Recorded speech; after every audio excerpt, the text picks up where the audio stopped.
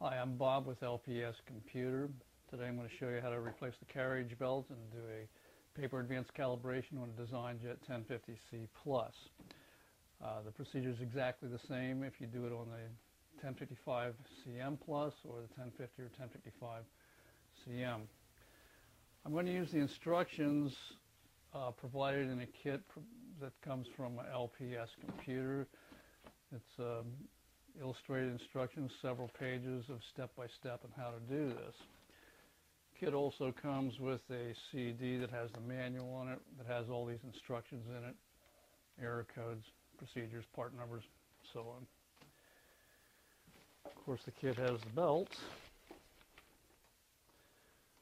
The belt is made out of Kevlar and High Density Polyurethane.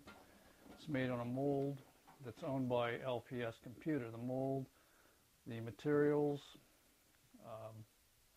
the labor, everything's made right here in the United States. And in fact, only the LPS belts are the Designjet belts made in the United States. All the rest come from Asia, including HP. HP belts are made out of the same material, probably from DuPont. Kevlar, in fact, I know comes from DuPont.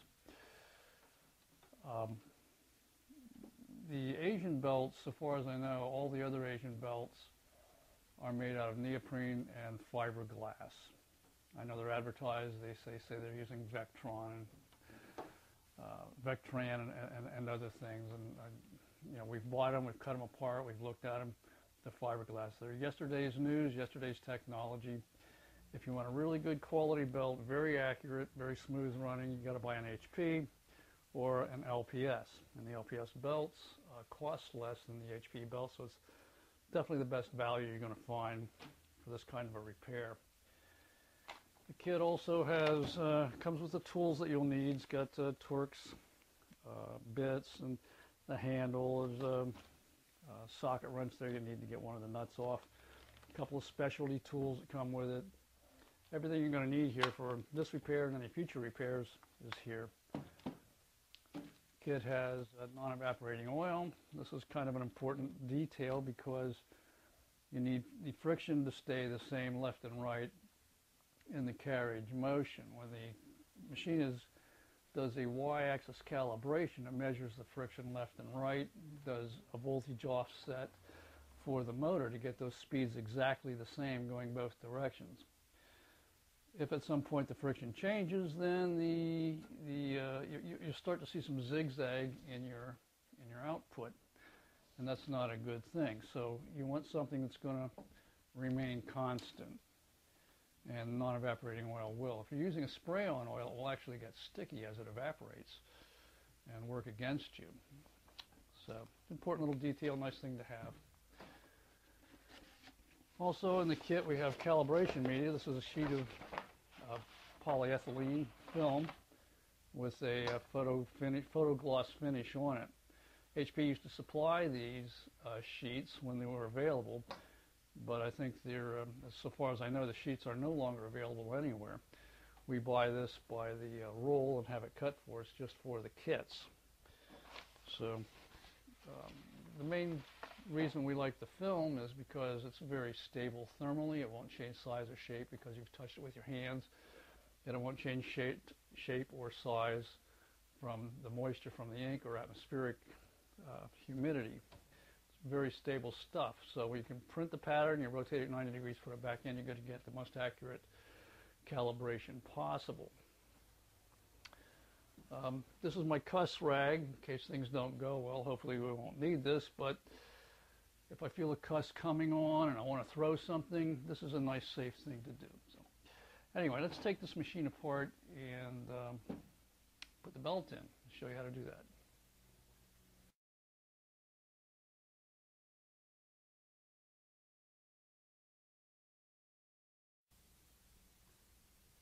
Okay, the first thing we have to do is take off the front cover and the top cover of the machine. The front cover is a snap-on hinge, and it just pops off, just like that. We can let's go ahead and set this aside. Okay. There's 6 screws holding the top piece on. There's one in the front, this black screw right here. It's a T15. And I'm going to go ahead and take that out as soon as I find my screwdriver. There we are.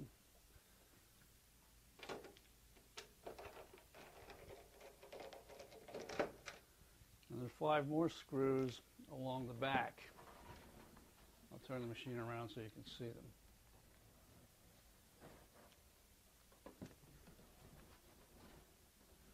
There's these 5 screws right here. And I'm going to use my magic screwdriver that comes in the kit. Poof! This is a handy thing to have, but you may not want to let your kids play with it. For that matter, you may not want to let your wife know you have this either. Okay, this top part is also snapped on, and it just pops off just like that. And that's all there is to the top cover removal. Okay, well, I've got the back exposed here. I'm going to take off the 2 connector panels in the back to expose the connectors that are on the electronics module.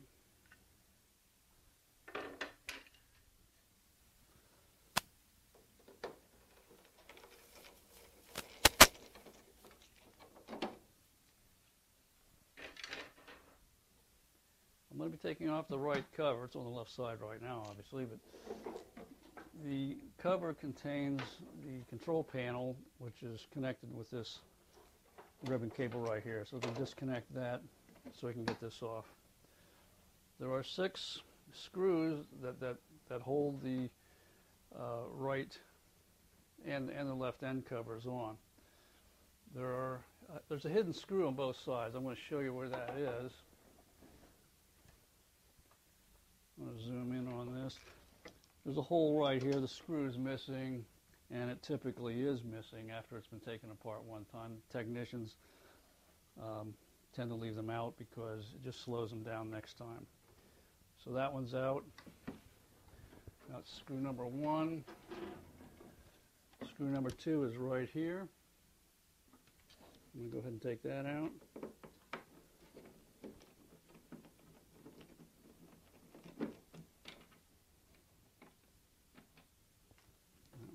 Stubborn.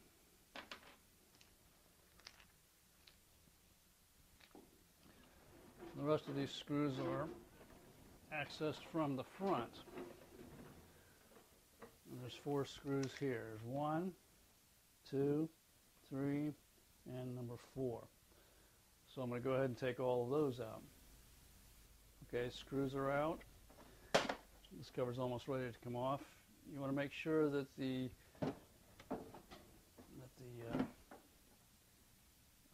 cleaning station, the head cleaners, are not all the way out. So just push that back away because that'll interfere with this coming off. Now at this point we can just slip this cover right off. Carefully don't snag the cables in the back. Now there's one more cable here. I just support this with my knee. And probably can't see this very well, but it's a simple connector to get apart. You pinch one end of it and it comes apart.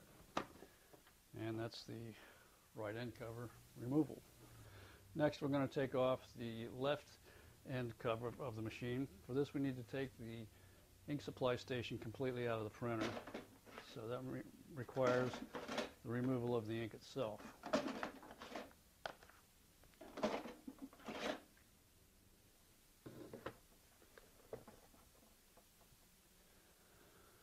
Okay, there are 6 screws, just like the other side, the 4 in the front. The hidden screw down on the inside that's usually not put back in, and the one up in this corner. Now in addition to those screws, we have to open up the back door here, again using a T15. Many times these screws aren't in there because they've not been put back, and we'll let that hang. This is the part of the ink tube system. This is the part we need to remove. This is the actual ink supply portion of the ink tube system. This is a retaining clip, and we have to lift up on this. Sometimes they're a little stiff. Sometimes they're a lot stiff. Then there's 2 latches here. One goes left, one goes right. And we can move this out just a short way. Now there's two connectors here that need to be disconnected. One of them is the air supply. Push down the silver button and pull it loose. The other is this ribbon cable. Pinch it on both sides and it just comes off. We'll set those out of the way and pull the ink supply system completely out of the machine. We can set that here for now. Now we'll take all of the screws out of here on the front and the back. They're exactly the same location as they were on the cover's ready to come off. There is a little latch right here that is not obvious. All the screws are out, but it still seems solid. It's because it's latched right here. This can just be lifted up one and slips loose, and it comes off from there. Okay, next we're going to take this tube system completely out of the printer. First thing we need to do with that from here is to remove the print heads. Move the carriage to the left, and we'll get the print heads out of here. Now these will dry up over time, so it's a good idea to put these in a Ziploc bag with a damp paper towel. You could save yourself some pain later.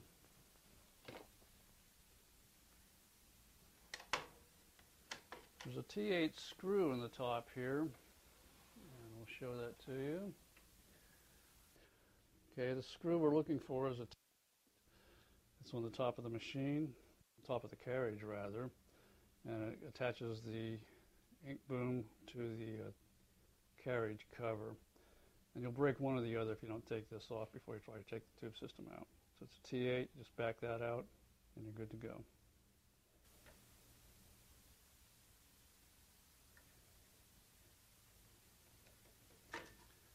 T8 is out.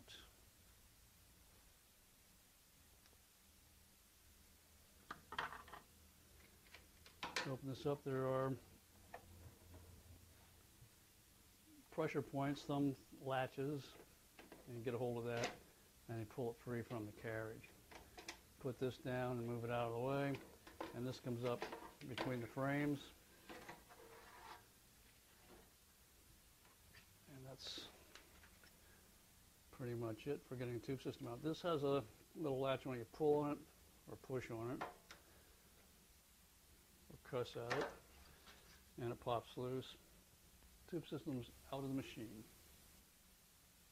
Next thing we're going to do is remove the trailing cable from the carriage. To do that, we're going to move the carriage all the way to the left. And I'm going to rotate the machine around here a little so you can see what I'm doing. This is the trailing cable where it plugs in. This pops off. Sometimes it cooperates and sometimes it doesn't. We'll just encourage it a little bit here. Now we can see the trailing cable connectors. There's a stiffener on the bottom of this, and it all goes through this thing here with some little tabs. If you take it off the tabs, it becomes much easier to pull these out. These are easily damaged. You want to come straight up with them. Inspect them for any kind of damage. These look good. I usually run this all the way out the end of the printer just to have it out of the way, and it gives it some protection. And that's all there is to removing the trailing cables. The encoder strip needs to be disconnected. This is the one end of the encoder strip. Push the carriage back into the machine a bit. Again, I'm using a socket wrench from the kit. This is a 7/39 or something like that, I don't know. Whichever one fits. I'm going to take this nut off. And the washer. This piece is actually a piece of spring steel. So to take this tension off of that, press in on the steel, and you can see it start to pop loose, and then you can just let this hang loose. This needs to be removed because there's a screw here we need to get out to take this assembly off, and that's what we're going to do next.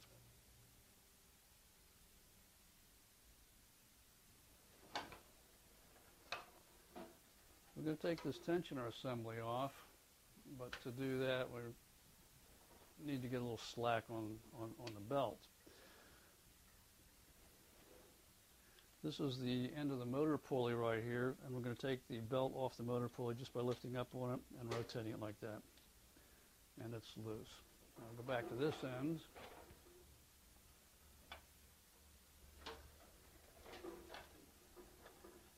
And we'll take out this screw and this screw. And we can remove that assembly from the printer.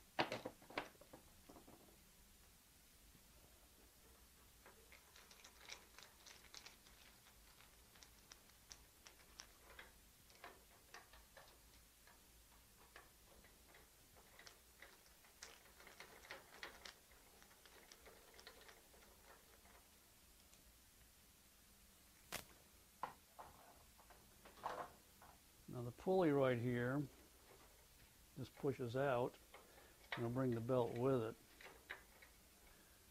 Something like that. This is the tensioner assembly. These parts plus the housing. Now the belt's free, and this will just slide off. Okay, this is the tensioner wedge. As you can see, there are barbs on this and a mounting point for the spring. The reason for the barbs is they're actually latches that will hold the spring down in this assembly. You put the spring on the other anchor point, fit it into the assembly, and you can latch this down. There's a tab on it, and you can latch it down. It holds the spring compressed. And when we put this back into the machine, that's going to be very convenient because we won't be fighting the spring. We'll have slack in the belt. Just a tip. Okay, the carriage is ready to come out of the machine. It's a good idea to keep your hand toward the back of the machine because there's spring-loaded bushing there that will find some inconvenient place to hide if you don't capture it. So keep your hand back here, and as that pops loose, it'll just fall into your hand, just like that. I take it out because it still tends to go places when you don't want it to, kind of like that. And pull the belt out, and we're ready to disconnect the belt from the rest of the carriage. Okay, the belt goes through a channel in the bottom of the carriage, and it's held in place just by the teeth of the belt going through matching teeth in the channel. So we just need to pull that out of there, and it's free. And you set the carriage aside carefully. The belts that go on this printer have teeth on the same side. It has ribs. Ribs go toward the tensioner pulley, the teeth go toward the drive side, which is the motor pulley. Our belts differ from the OEM in that there's a splice at one transition. So when you're installing this belt, the teeth are still going to go toward the motor, but the splice goes toward the tensioner pulley. Doesn't really matter where it goes underneath the carriage, as long as it is in fact under the carriage. There's quite a bit of room there so that it doesn't hit the pulley. If it hits the pulley, it's going to generate a check paper path error. So better to favor the center of the carriage when you're installing this belt as far as the location of this clip. Okay, I've replaced the belt here, and you can see I put the belt through the channel, teeth to teeth, clip toward the idler side of the machine. The part of the belt with the teeth goes toward the motor. So I'm going to go ahead and put the spring and the bushing on the back and slide this back into the machine.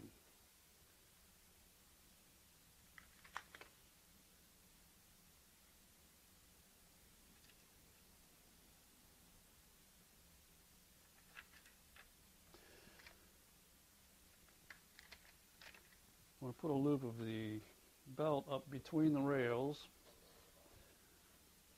just to kind of make sure it goes where I want it to go. Get this front bushing first. Compress the spring a little and get the rear bushing in. And we'll slide this right back into the machine a little bit, or not. Okay, it's hanging up on a finger underneath the carriage is part of the clutch assembly that helps move paper when you're supposed to. I need to show this to you. And you depress that a little bit, and you should be able to see that right here. That's what was hanging up the carriage when I put it in. So you depress that, slide the carriage past that, and the carriage is back into the machine.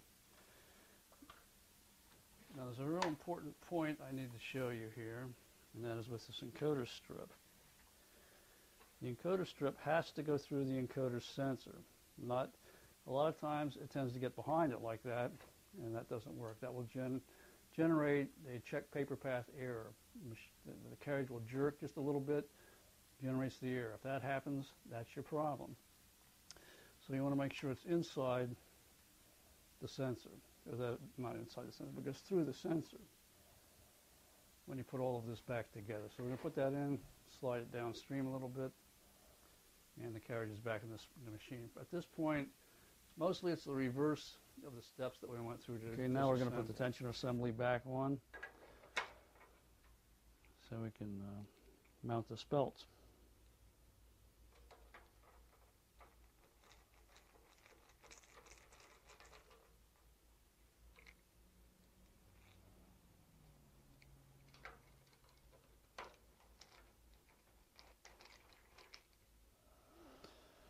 Okay, take the belt. Going to make sure it's not twisted in any way, and loop it through the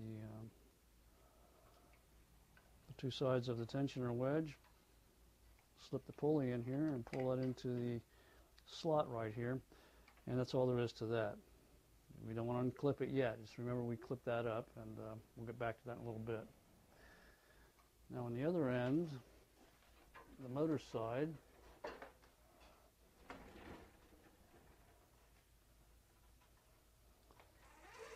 we need to put the belt over the motor pulley. This motor pulley has a lot of debris in it, and that needs to be cleaned out before we put the belt on. A lot of older belts will disintegrate and load up the teeth in the pulley, and it's going to give you a very lumpy motion if you don't clean that out. So I'm going to clean that out before I put the motor, before I actually put this back together. But I am going to show you how to slip this over the motor pulley. Okay, to put the motor pulley, put the belt over the motor pulley, we're just going to start one edge and then roll it right over and slip. Okay, I've rotated the plotter around so you can to the other end of the tensioner side so you can see the clipped tensioner again. I'm going to use a small blade screwdriver, flat blade screwdriver from the kit, and undo these clips. There, you heard it click. That's where it came loose from the latches. And now this belt is tensioned. You want to let the spring do the tensioning. There's no adjustment beyond that for the belt tension. That is it. It's a calibrated spring. I'm going to put the encoder strip back together. So I'll need to put the spring steel back here. This is the encoder strip, the end. So I'm going to have to bend that in quite a bit and slip that over there. And that will stay put until we get this nut on. Okay, next thing we want to double check is to make sure that the encoder strip is still going through the center of the encoder sensor, and it is. So we'll just leave it right here, and we're going to be in this position to put the trailing cable back together, which is our next. Now we're going to reattach the trailing cables. And as I mentioned, these edges are very fragile, so be very careful putting them in. We're going to get them all nice and lined up, nice and vertical before we actually push them in. If an edge does get messed up, you can usually peel it back with your fingernail, and then it's much more critical getting it in, but it can be done and salvaged. So just take these very carefully, one at a time.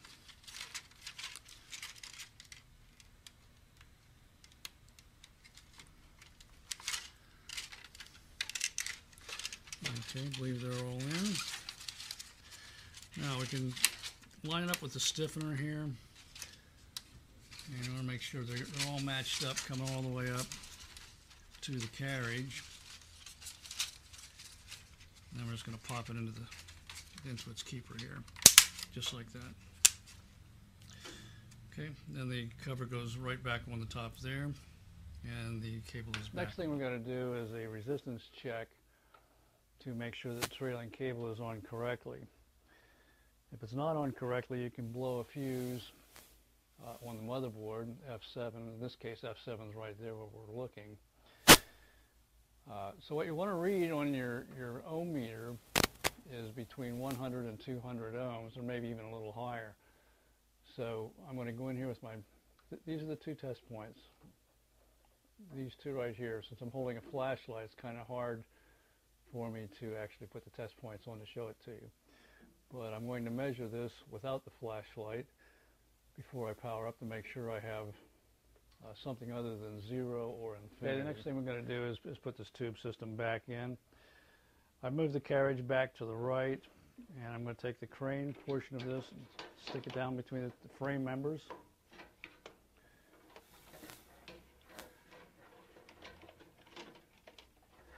Get it into position here and just snap it in. That's about all there is to it. Get the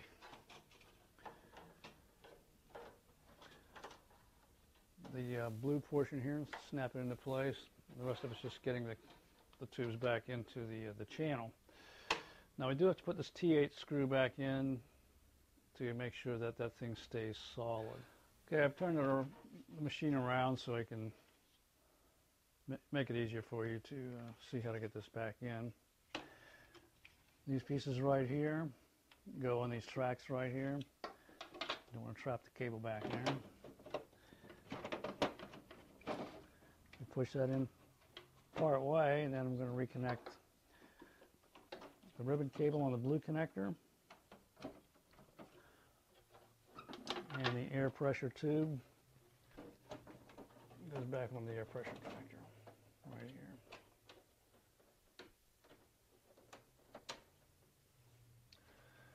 Okay, push it forward so we can latch these. It should go right into the slots and latch fairly easily. And that's it. And then we're going to reattach the anchor here on the frame.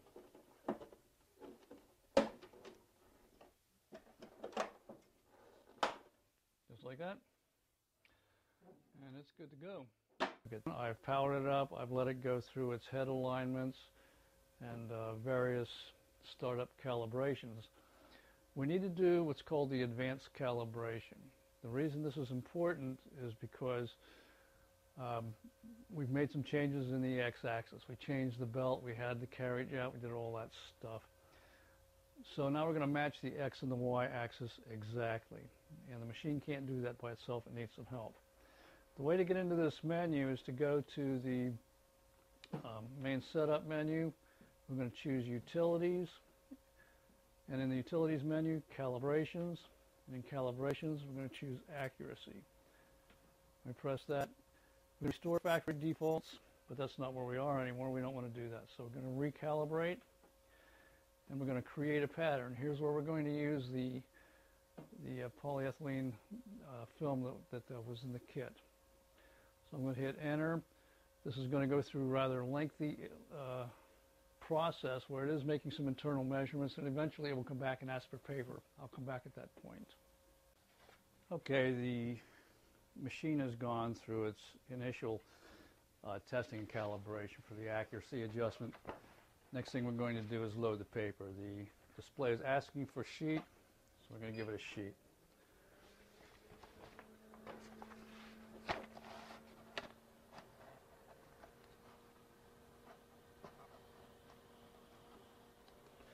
Line it up with the blue lines there, and we'll bring it down.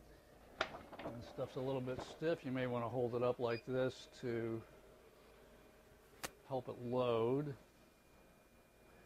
I'm going to tell it that this is high gloss photo because that's the finish that's on it. It'll lay down the proper amount of ink as a result of that. Once the rollers pick this up, I can let go. Okay, it should handle everything just fine from there. The printer printed the calibration pattern. I've taken it out of the machine and draped it out here so you can see it. You'll notice along the right edge there are arrows. These arrows go into the machine next, or go in first, so that the printer can read the pattern in the other axis. We have to tell it what we want to do. So we're already in recalibrate, so now we're going to step this down to measure pattern. If for some reason you get out of this, the sequence is printer setup, utilities menu, calibrations, accuracy, recalibrate. First time you're going to create the pattern, second time we're going to measure the pattern. So I'm going to go ahead and load this in and let it read. Okay, the printer measured the pattern, made its calibrations, stored the information that it got, and from here you're ready to go back into production. My recommendation would be to do a simple production job just as a test, but other than that, that's all there is to it. I highly recommend you use the kit if you haven't done this before, and the video, and it's really not too bad. We've gotten a lot of people through this procedure, and we can get you through it too. Have a great day.